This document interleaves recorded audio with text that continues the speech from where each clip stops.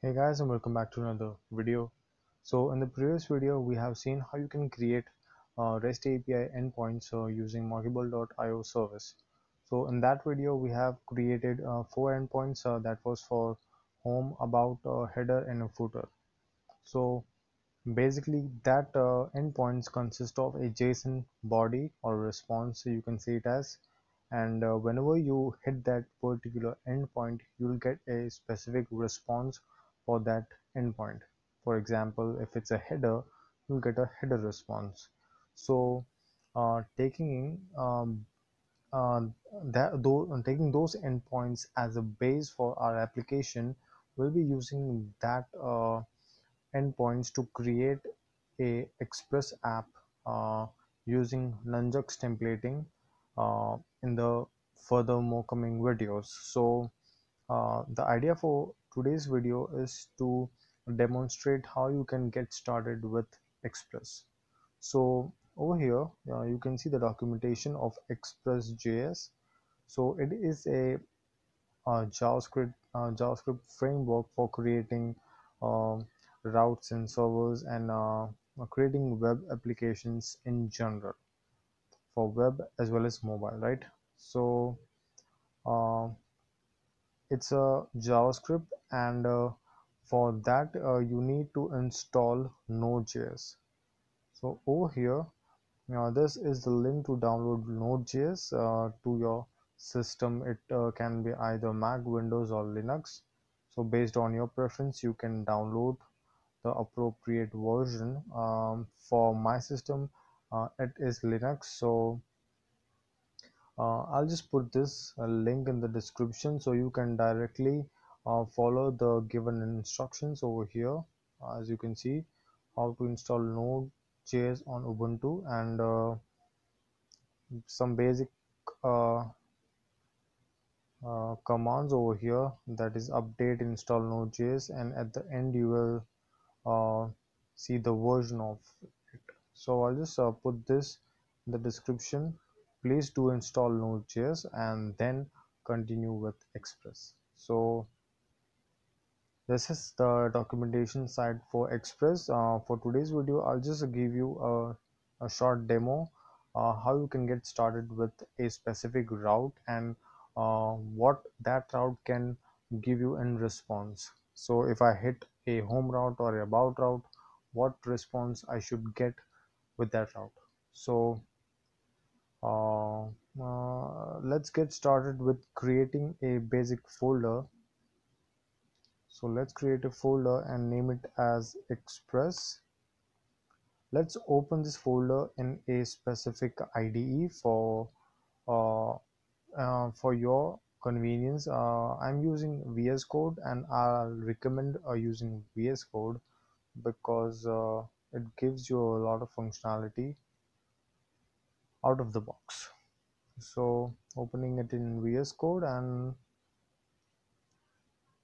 as you can see our folder right now is empty. So let's create a new file called server, or let's name it as app.js. So it is a JavaScript file, and let's begin with opening the terminal and hit the command npm.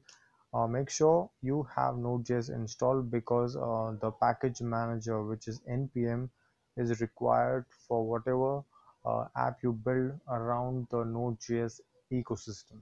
So it is a must. Go ahead and download it first. So I'll definitely put the link to this guides for Node.js installation procedure, as well as the official guide of Node.js in the description below. And let's move on to the terminal, and uh, hit the command npm init. So it will ask you for your application name. So let's name it as a demo project or demo express app. And sorry, the name is not URL friendly, so just express app maybe. express app. Okay, so version 1 description you can provide based on your preference, and I'll just okay, yes. Okay, so as you can see over here, we have a JSON package.json file which will consist of your project details, that is your name, version, description. You can change this JSON file after completing your project, or even in the middle of your project. Based on your convenience, you can do that. And all your dev dependencies will be installed within this. So whenever you uh, use this as a project and push it to GitHub, and whenever someone clones it and downloads it, make sure you have that package.json file installed within your project folder. So whenever you hit npm install, all the dev dependencies required for your project will be installed as a default, and you can go ahead and perform the start operation. So this is our package.json, and let's create a variable const express require.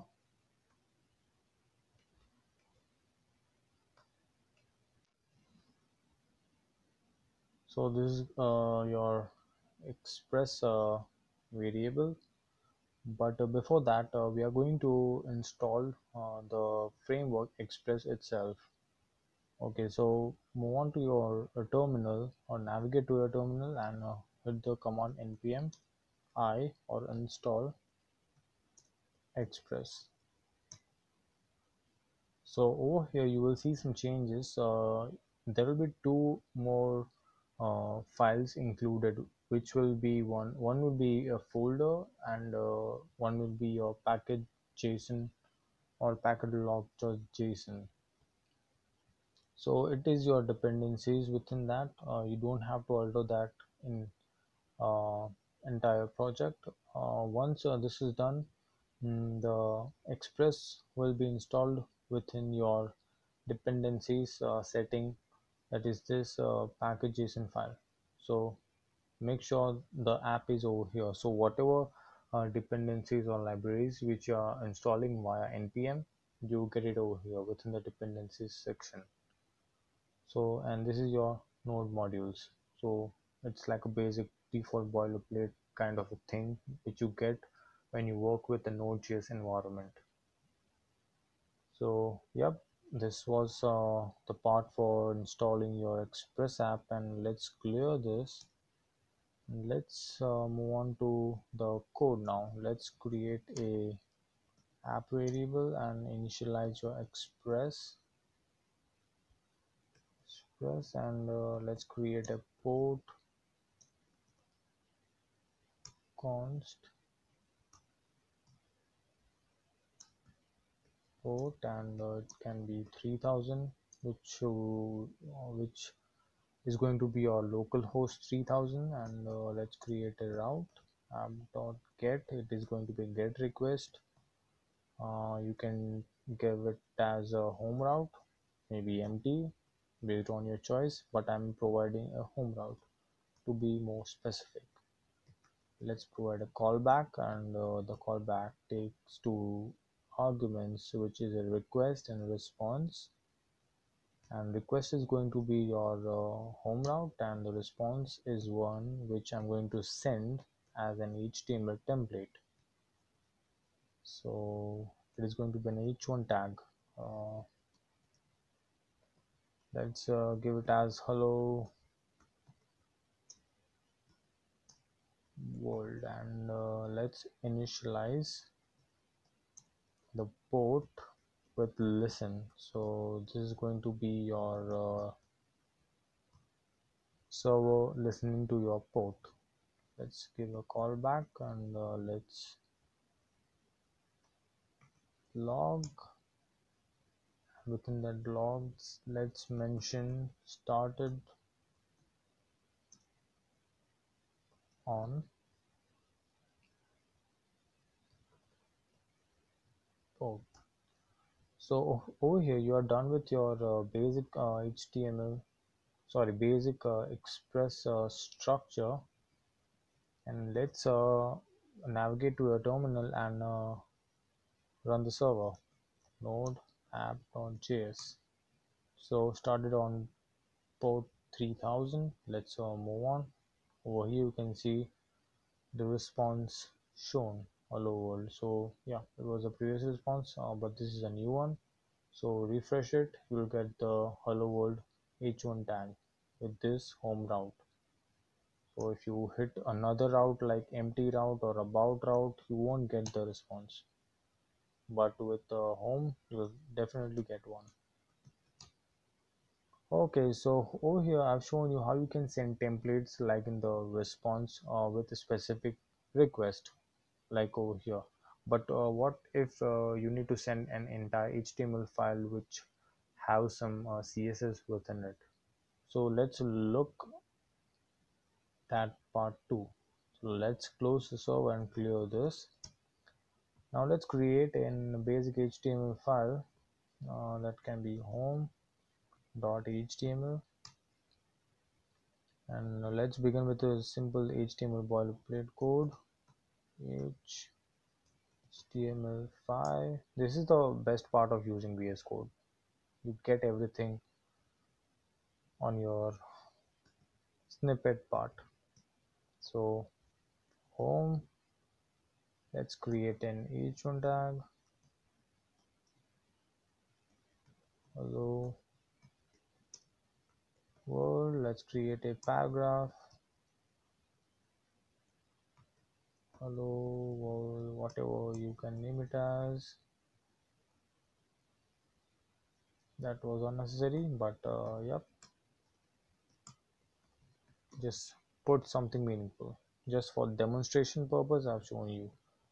So this is going to be our simple HTML file, and let's change the send method to send file. Let's provide the path.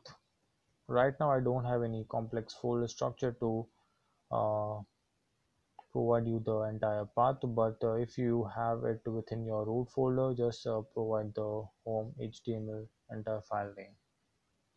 Let's navigate to your terminal and the command node app.js. As you can see, you are rendering a template, HTML template from a file. Okay, so this was your response with the HTML file, and let's see how you can add some CSS with it. Style background color blue. Okay, so it is an inline CSS. You can definitely add an external file, so you can do if that is more preferable to you. Let's close this, clear, and run the server again. Refresh it. So yep, this is your background color, and this is hello world with a paragraph. So this was basic idea of how you can use the response send and send file method to either send an HTML file or directly a response template. Okay, let's clear this. Now how you can dynamically feed in data to your HTML tags, like we do Jinja templating for Django with Python, right? So similarly for Jinja, for Python, Express provides you different templating engines that can be EJS, Pug, Nunjucks, and many different more. So over here you can get a brief idea of how you can use templating engines within the Express documentation. So I recommend you to definitely go through the entire documentation for the just a basic idea of how you can get started with Express, and how you can create a basic route and things like that. These are the different options for your templating engines. And in the next video, I'll be showing you how you can use Nunjucks and Express to feed in dynamic data to your HTML tags. So over here, the HTML over here has a hard-coded data, right? But what if the data is coming from a API response, like the one which we are going to use in the future videos? So if the image URL is coming from an endpoint, or your H1 is going to come in from an endpoint, and etc. So for that you need templating engines to feed in data from an external source without hard coding it. So in the next video, I'll be showing you that. Stay tuned for that one, and whatever resources which I'll be using in this uh, mini series will be available in the description, guides or whatever. So go ahead and check that out, and if you have any concerns, queries or questions regarding this thing, you can surely comment down below, and make sure you have those API endpoints ready, because we are going to use those API endpoints in the further videos to provide some dynamic data to those templates and things like that. You'll get a better idea in the future videos. So yep, this was it for this video, guys. And summarizing, in this video we have learned how to get started with Express and how to send an HTML file in response to a specific request route, that was home, right? Yep, this was it for this video, guys, and thanks for watching.